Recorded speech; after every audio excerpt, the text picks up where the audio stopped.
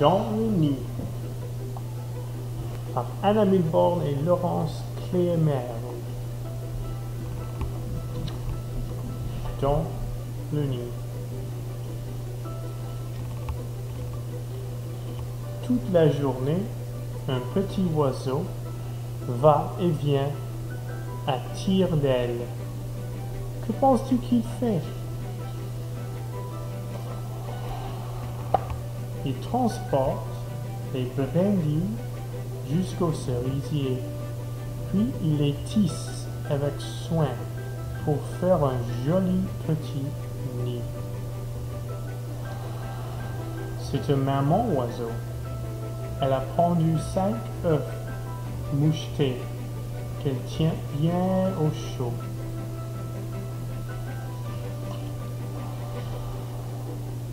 Dissimulés au fond du nid, les œufs du petit oiseau sont en sécurité. Un renard affamé voudrait bien les dévorer, mais il ne peut pas sauter si haut.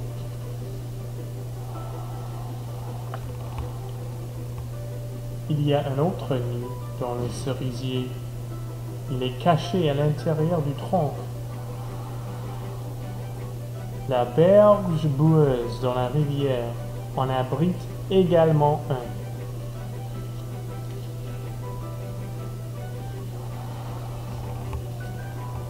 La maman oiseau couvre ses œufs et attend.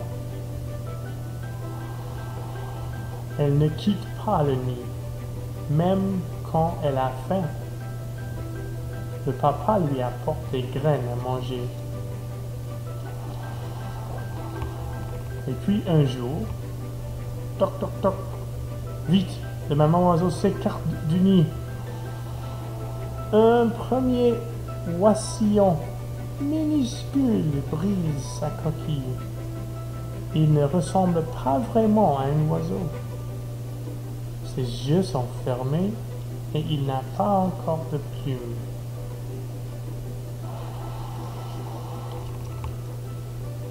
Tous les autres bébés éclosent également. Leur bec grand ouvert, ils piaillent qu'ils ont faim. Leurs parents leur apportent de petits insectes bien juteux. Les oisillons les avalent tout ronds, mais ne semblant jamais rassasiés.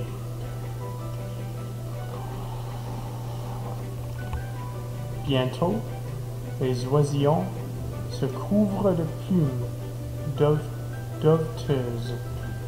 Ils ouvrent les yeux et regardent autour d'eux.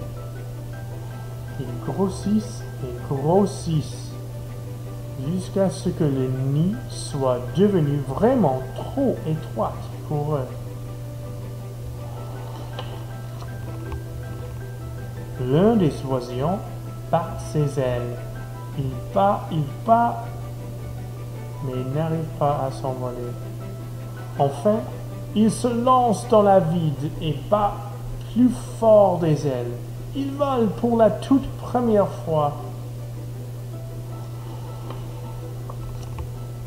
Bientôt, les autres oisillons se mettent à voler eux aussi.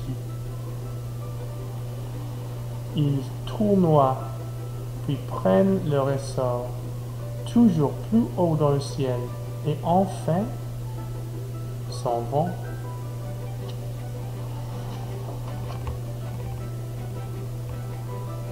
Tous les petits oiseaux sont partis.